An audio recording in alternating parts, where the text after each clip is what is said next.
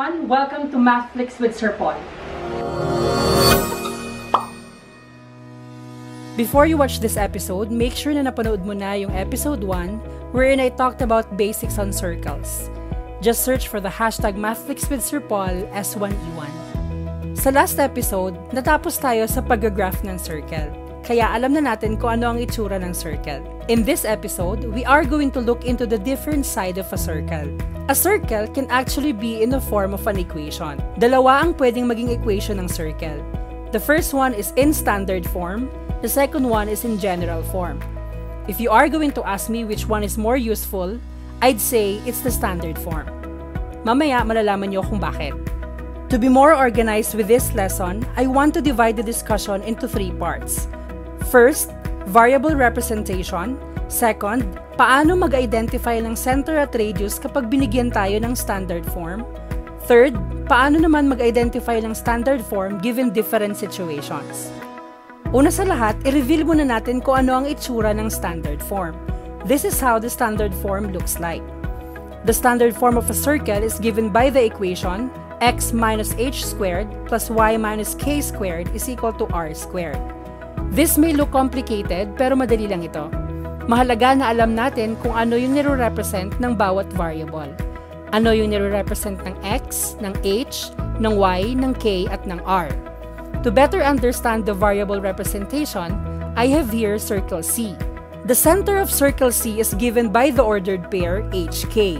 Ibig sabihin, in our standard form, hk represents the center. Now let's pick a point on the circle. Let's have point T. Point T is given by the ordered pair xy. Ibig sabihin, any points on the circle is given by the ordered pair xy. Now let's connect the center to point T, forming the radius. In our standard form, the radius is represented by the variable r. Yan yung nire-represent ng ating variables.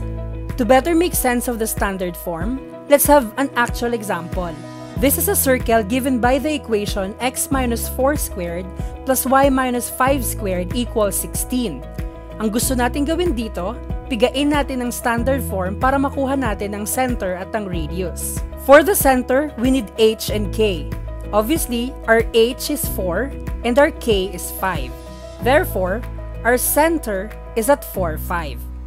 In our standard form, r squared is equal to 16. That is, r squared is equal to 16.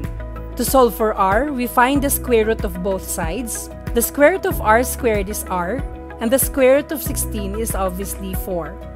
That means that given this standard form, the center is at 4, 5, and the radius is equal to 4. This is the reason why the standard form is more useful than the general form. The general form cannot directly give us the center and the radius. Para mas maintindihan pa natin, let's have another example. I have here a circle in standard form given by the equation x minus 6 squared plus y plus 1 squared is equal to 5. Again, we want to get the center and the length of the radius. Mapapansin nyo na hindi nagfa-follow sa format ng standard form ang ating example. In our second term, the operation is addition, when in fact, it should be subtraction. Kapag ganito ang case, medyo babaguhin natin ang ating equation para mag-pattern siya sa ating standard form. Kaya naman, ang ating equation ay magiging x minus 6 squared plus y minus negative 1 squared is equal to 5. Mapapansin nyo na ang operation na dito ay subtraction. But technically, wala talagang nagbago because we know that negative times negative is positive. From here, we can already get our center. The center is at 6, negative 1. In our standard form, r squared is equal to 5. To solve for r, we find the square root of both sides. The square root of r squared is r, while the square root of 5 is not a perfect square, so our r is just square root of 5. If you input this in your calculator, square root of 5 is approximately 2.24. Gets na ba? Ganun lang kadali mag-identify ng center and radius kapag binigyan tayo ng standard form. Now, paano naman kapag mag-identify tayo ng standard form given different situations? Tandaan nyo lang na ang kailangan natin sa standard form ay ang value ng h and k, which represents the center of our circle, and the value of r, which is the length of our radius. Let's have an example. Give the standard form of a circle given that the center is at the origin and the radius is 3. When the center is at the origin, that means that the center is at 0, 0. In here, we already have the value of h, the value of k, and the value of r. The next step is to just substitute these values to our standard form. This will become x minus h, which is 0, squared, plus y minus k, which is 0, squared, equals r, which is 3, squared. Let's simplify each term. X minus 0 squared is x squared, plus y minus 0 squared is y squared, equals 3 squared is equal to 9. This is now our final answer. X squared plus y squared equals 9. Madali lang, di ba? Let's have another example. Let's give the standard form of a circle given that the center is at negative 5, 2 and the radius equals square root of 10. In here, we already have the values of h, k, and r. The next step is to just substitute these values to our standard form. This will become x minus h, which is negative 5, squared, plus y minus k, which is 2, squared, equals r, which is square root of 10, squared. Now let's simplify each term. X minus negative 5 squared is equal to x plus 5 squared, plus y minus 2 squared equals square root of 10 squared is equal to 10. Now, this is our final answer. Madali na mag-identify ng standard form ng isang circle kapag meron na kagad values ng h, k, and r. Now, try naman nating sagutan ng isang mas challenging na problem. Give the standard form of a circle given that the center is at 3, negative 2 and the circle is tangent to the y-axis. Dito, binigay na sa atin ang values ng h and k. H equals 3, k is equal to negative 2. Ang problema na lang natin ay ang value ng r. Malalaman na natin ang value ng r kapag alam na natin kung ano ang ibig sabihin na ang isang circle ay tangent sa isang axis or sa isang line. Now, ang tanong, paano nga ba natin malalaman na ang isang circle ay tangent sa isang line? Ganito yan, ang isang circle ay tangent sa isang line kapag ang circle na yon ay nag-intersect sa ating line at exactly 1 point. In this illustration, circle S intersected line CU at exactly 1 point and that point is point E. Now, let's combine that idea to our problem. To better visualize things, let's have a Cartesian plane. The center is at 3, negative 2. Let's plot our center first. Our x value is 3 and our y value is negative 2. Find the intersection. That is where point 3, negative 2 is located. Sabi sa ating problem, ang ating circle daw ay tangent to the y-axis. Ibig sabihin, ang ating circle will touch the y-axis at exactly 1 point. Ano ang itsura nito? This is actually how it looks like. See? Our circle intersected the y-axis at exactly 1 point. This means that our circle is tangent to the y-axis. Now, what do you think is the length of the radius? Dito, bibilangin na lang natin.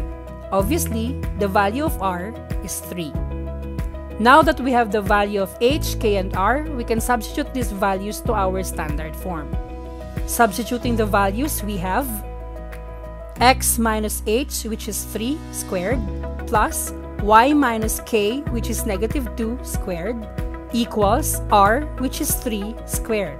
Simplifying this further, we have x minus 3 squared plus y plus 2 squared is equal to 9. Now, this is our final answer. Ngayon naman, try natin ang isa pang mas challenging na problem. Give the standard form of a circle that has a diameter with endpoints at negative 2, 3 and 4, negative 3. To better visualize things, let's have a Cartesian plane. First, let's plot the endpoints of our diameter. The first endpoint is at negative 2, 3. The value of x is negative 2, the value of y is 3. Find the intersection. That is where negative 2, 3 is located. Next, let's have the other endpoint. The value of x is 4, the value of y is negative 3. Find the intersection. That is where 4, negative 3 is located. Let's connect our two endpoints to form the diameter. In our previous episode, nalaman natin na ang diameter actually passes through the center, which means that the center is somewhere along the diameter. In fact, the center is at the midpoint of the diameter. Paano natin kukunin ang midpoint ng dalawang points na to? In this kind of scenario wherein kailangan nating hanapin ang midpoint ng dalawang points, the midpoint formula will be particularly helpful.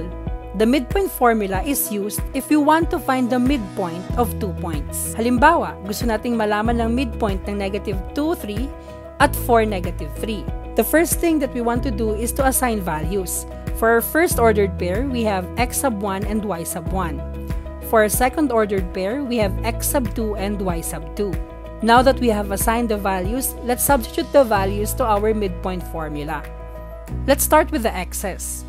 X sub 1, which is -2, plus x sub 2, which is 4, all over 2. Next, let's have the y's. Y sub 1, which is 3, plus y sub 2, which is -3, all over 2. -2 plus 4 is 2. 2 over 2 is 1. Next, we have 3 plus -3 is 0. 0 over 2 is 0. This means that the center is at 1, 0. To visualize it, let's plot the center at 1, 0. Our x is 1, our y is 0. Find the intersection. That is where 1, 0 is located. From here, we can actually already trace our circle. Ang kailangan na lang nating hanapin ay ang length ng radius. Now, paano natin mahahanap ang length ng radius? Let's work on what we have. In this illustration, our center is at 1, 0, which means that the value of h is 1 and the value of k is 0. Also, the ordered pair 4, -3 is a point on the circle, which means that the value of x is 4 and the value of y is -3. These values can actually be substituted to our standard form to solve for r. Gawin natin yan. Substituting these values, we have x, which is 4, minus h, which is 1, squared, plus y, which is -3, minus k, which is 0, squared, equals r squared. Simplifying this, we have 4 minus 1 is 3 squared, plus -3 minus 0 is -3 squared, equals r squared. Simplifying this further, we have 3 squared equals 9, plus -3 squared is also 9, equals r squared. 9 plus 9 equals 18, so 18 is equal to r squared. Hindi na natin kailangang hanapin ang square root ng both sides kasi sa standard form, meron na tayong r squared. There, we have the center at 1, 0 and 18 is equal to r squared. Let's substitute these values to our standard form. This will become x minus h, which is 1, squared, plus y minus k, which is 0, squared, equals r squared, which is already 18. Simplifying this further, we have x minus 1 squared plus y minus 0 squared is equal to y squared, equals 18. Now, this is our final answer. In our next episode, pag-uusapan naman natin ang general form. If you learned something from this video, do not forget to share this to your friends and your classmates. Also, comment down below kung ano pa yung mga math topics na gusto nyo i-discuss natin sa ating mga series. I know that online class has been very challenging to some of our students and also our teachers, but I believe that as we work together, we can survive through this. Again, I am Sir Paul, and this has been Mathflix with Sir Paul. Thank you for watching.